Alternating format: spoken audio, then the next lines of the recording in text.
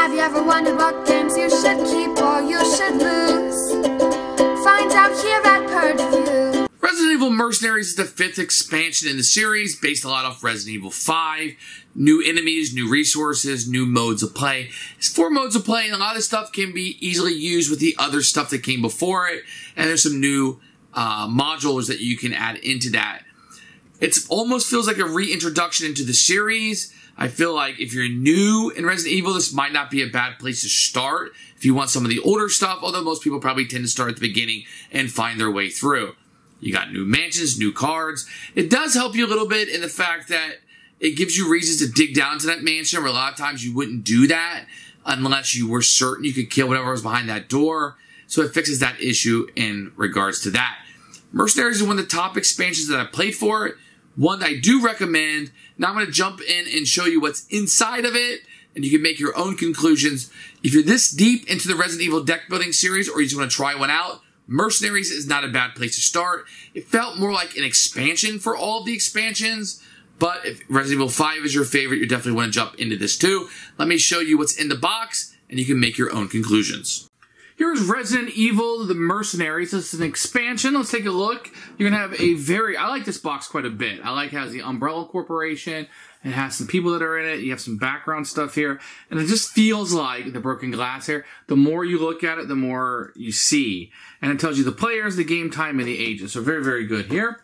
You're going to have a rule book, which when you open it up, you're going to see it's fairly thick for what it is. You can see a card list and organization on the back of it. It's going to go through some of the game concepts and a breakdown of the cards. You're going to have more card analysis and a big picture here that doesn't really serve any purpose.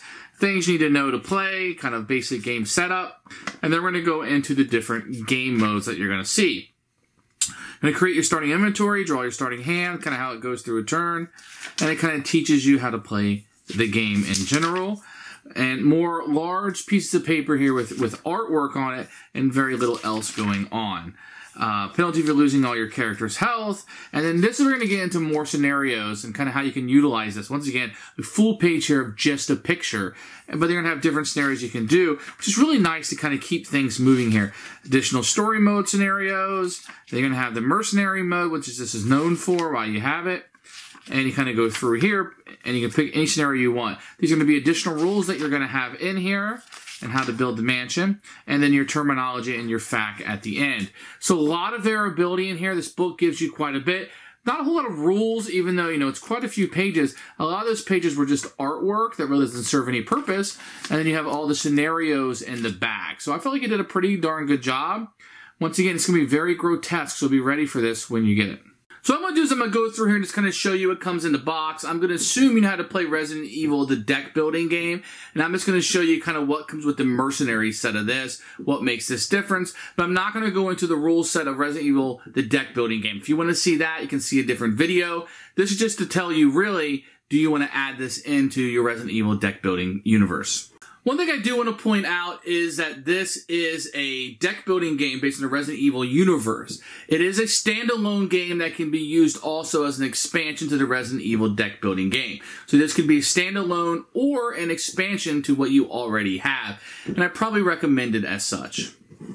Component-wise, the first thing you're going to get are these dividers. And you're going to have these really nice dividers. They're very good quality. I'm just going to show you a few of these, what you're going to get. So a character, action, fight, or flight. Action, the Mercenaries. Boundless Battlefield, coup de grace.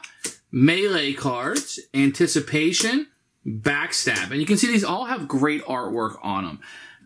Battle harden. Resuscitate your weapons, and etc.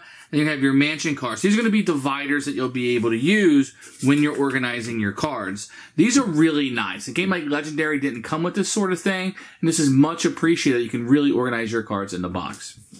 So one thing I'd kind of like to point out here is these are the cards that you're going to be getting in the game. This is how big the box is.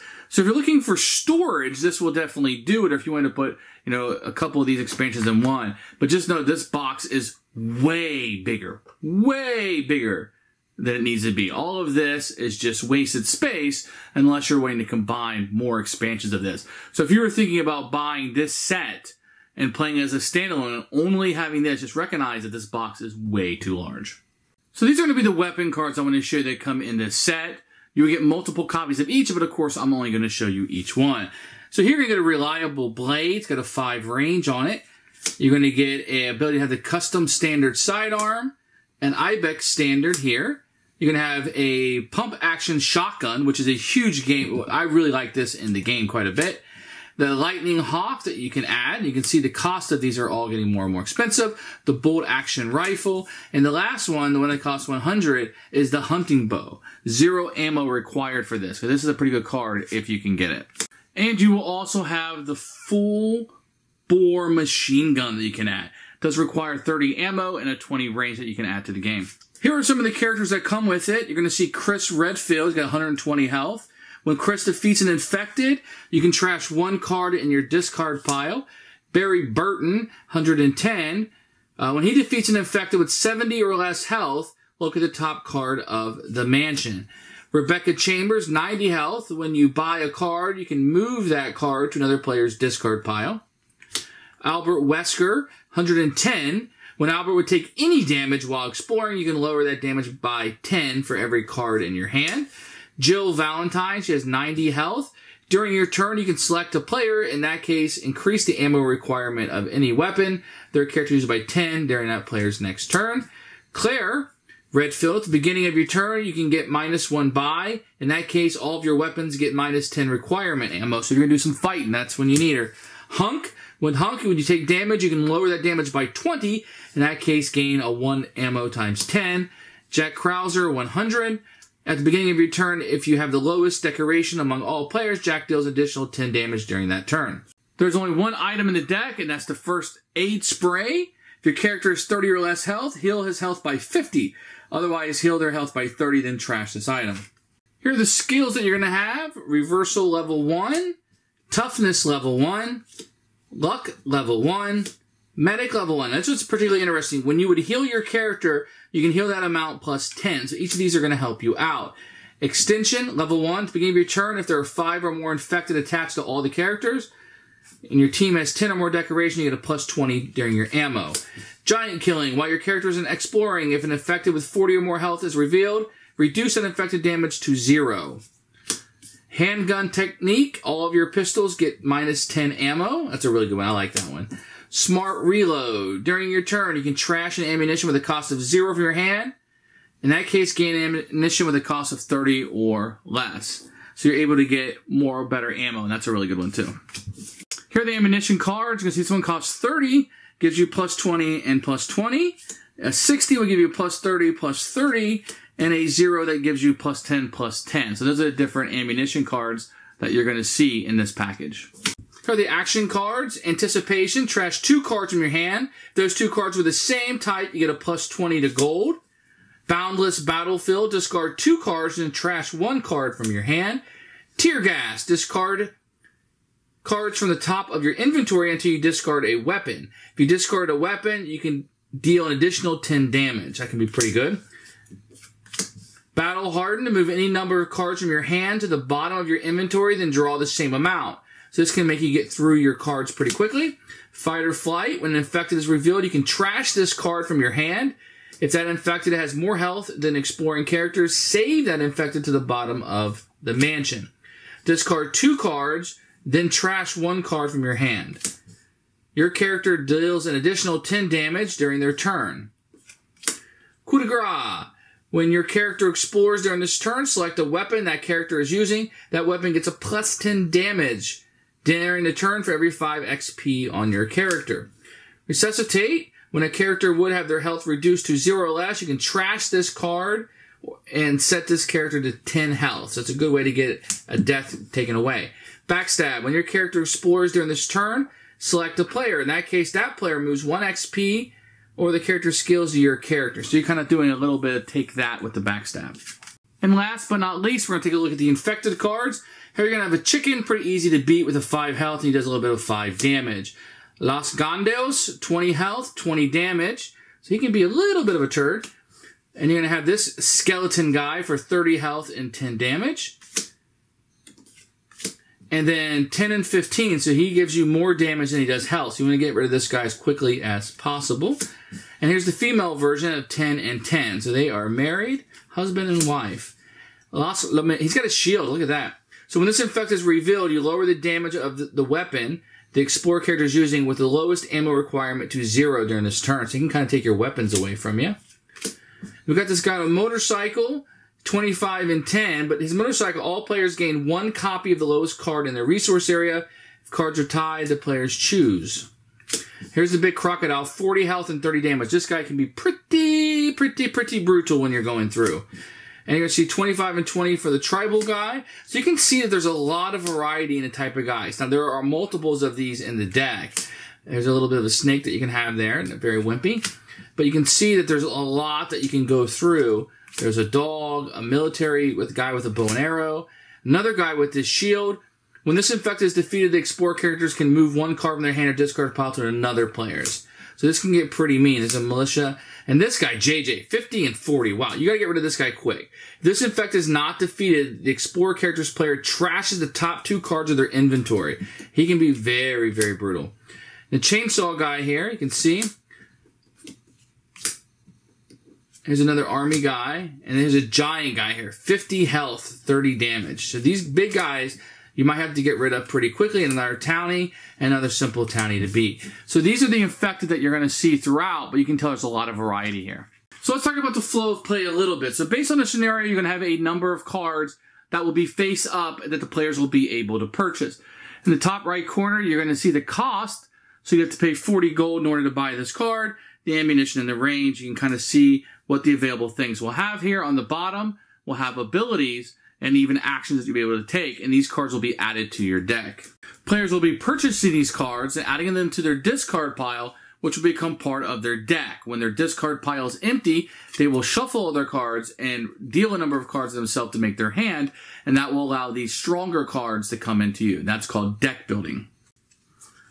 Based on what scenario you're using, you will take these infected cards, and each scenario will tell you which cards that you'll be adding to the mansion deck. And these will be shuffled up and placed face down, and this will become kind of the mansion that you're going through in the game. In addition, at the beginning of the game, each scenario will tell you what cards will be your starting hand. Normally, you get some animation cards, you're going to get a character that you'll be starting out with, and you might start with some kind of weapon. So that's not uncommon for you to have a character, some weapon cards, and maybe some ammunition cards that you'll have in your starting hand. In the basic game, you're going to be trying to get these decorations. And as you defeat these guys, you'll be given these decorations that will kind of count as like victory points. So at the beginning of that scenario, the very first one, the base game, if you will, you'll be counting up who has the most decorations. Whoever has the most at the end of the game will be your winner. Each turn you can do one of 3 things. You can play a card for the action that it's listed on. In this case, you will be able to heal your character. Also, you can buy cards. Remember how I showed you there was a setup with the cards that were available for purchase. You just pay the amount of gold and you're able to purchase this and put it in your discard pile. The next thing you can do is you can explore the mansion deck, which will bring bad guys out for you to fight or things that happen to you. So the 3 things you can do, once again, is play a card for the action that's listed on it, purchase a card for the amount listed on it from the open display, or you can take a mansion card and explore the mansion, hoping to defeat these bad guys and get more of these decorations, which will lead to your victory or your defeat. So the main mechanism of what's going on here is you want to be able to defeat this guy. This guy has 10 health, so you'll be trying to beat him. And what you'll be able to do is you'll be able to play a weapon card. Here, this weapon card does 10 damage, and he requires 10 to defeat. So what I need to do is I need to have 10 ammo. I can see my ammo requirement here. So maybe I'll play an ammo card like this. That gives me 10 ammo. And I can play that, activating this, thus destroying this bad guy. Now some of the bad guys here in the paragraph will give you a bonus when you kill them. But he will always give you a decoration down here in the right corner, which will be your victory points for defeating him. Now keep in mind that some of your characters will require a certain amount of decorations, and once you have that, you're able to utilize a special ability. So granting decorations can also upgrade your characters in addition to a win condition. At the end of your turn, you will discard all of your cards that you were able to play this turn. These will go into a discard pile. Then you will draw a new cards from your hand up to 5. 1, 2, 3, 4, 5, and this will become your new hand. If at any point you go to draw cards and your deck is empty, you would shuffle them all together and draw 5 new cards. That means that any cards that you've bought that were in your discard pile now could potentially be in your hand. I do want to point out that the game has a lot of different scenarios to play. And these are all based on standard play or easy or giveaway, and they all have a different scenario that will come with them. And this will have different cards that you'll be able to obtain and different monsters and bad guys that you'll be able to have. Now the game also has an additional storyline here. So as you can see, there are a lot of different scenarios that you can do and play through and different kind of setups. There's a lot of variability and a lot of playability inside this game. The game does have a mercenary mode that is included. So instead of the normal story mode that you will have, you will play for 15 rounds. At the end of 15 rounds, whatever team has the most decorations will be considered the winner. In this mode, what you're kind of looking at is just that you're going to be killing hordes and hordes of these guys that will be coming out. There are ways to get extra turns. There's bonuses that will be inside the mansion deck. But for the most part, you know that the game's going to be 15 turns. How many bad guys can I kill?